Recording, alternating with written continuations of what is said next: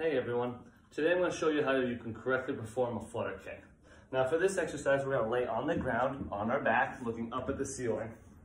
We want to keep that back glued to the ground, nice and flat through our torso, keeping that rib cage and spine pushed into the ground.